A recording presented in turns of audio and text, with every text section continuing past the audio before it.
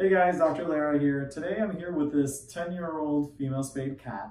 She's an outdoor cat and she was being brought in because she was limping, and the people in the neighborhood wanted to get her checked out because they were worried that something might have happened, like she got into a fight or she potentially got hit by a car, something like that. You mind if I move you over here, kiddo?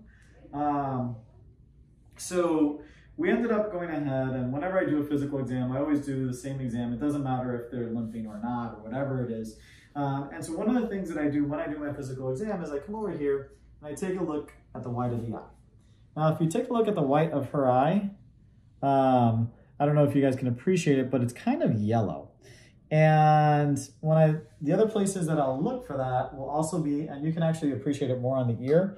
The ear looks kind of yellow. And then the other place that I will look is in the mouth.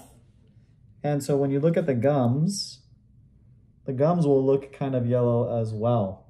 And so that's something that's part of my normal exam that I do every single time. And that is what we call Icterus or Jaundice.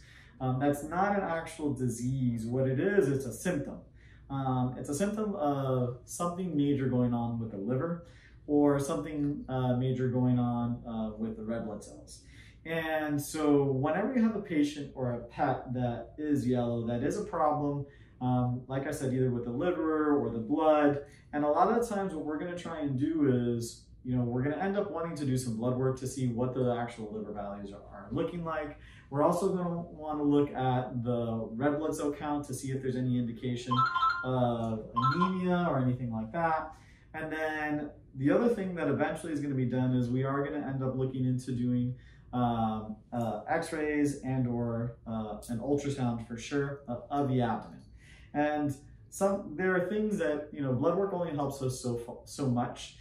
The diagnostics, one of the specialists that I work with, the way that they put it was all the diagnostics are complementary of each other. So what one diagnostic or test helps with may not help with something else. And so some people might think, oh, hey, I don't understand why I have to do all these different tests. And because there isn't one test that gives you all the information. We have certain tests which give us different bits and pieces of the puzzle, or different parts of the puzzle, that help us to figure out what's going on and also what the treatment options are. So at this point, what we're going to do is we're planning to do some blood work. We're going to start off there, and then depending on what we find on that blood work, that's going to go ahead and it's usually going to send us in the direction of putting her on, doing an ultrasound of the abdomen, specifically looking at the liver to see, if there's any evidence of infection or if there's any evidence of any sort of cancer. Those are some different things that could potentially be causing this. There could also be what we call an immune-mediated disease. That's where the body starts attacking itself. And if the body does start attacking itself, sometimes if it's damaging the red blood cells, when they're broken, can cause the body to be kind of jaundiced or yellow. The other thing is there are some infectious diseases, something called cytoxonosis or babesiosis. Those are some different examples of infectious diseases that are transmitted in the blood that can cause damage to the red blood cells.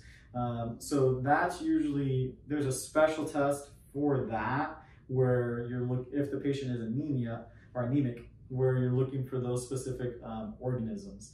When doing those kinds of tests, you have to be careful in terms of just throwing patients on antibiotics and that kind of stuff, because those tests check for the DNA or RNA material of the organisms. And if you have them on something that could potentially be treating it, it'll lower the number of that organism. And then it's going to make it more difficult to go ahead and have that test come up positive or indicate that there is the presence of those particular organisms. So at the end of the day, it is something that you definitely want to be having conversations with your veterinarian about, what can be done, what are the pros and the cons, and then make the decision moving forward. If you guys found this video helpful, please give us a thumbs up. Otherwise, subscribe, and if you know somebody who needs to watch it, please share it with them. Thanks for watching, take care of yourself, and be safe.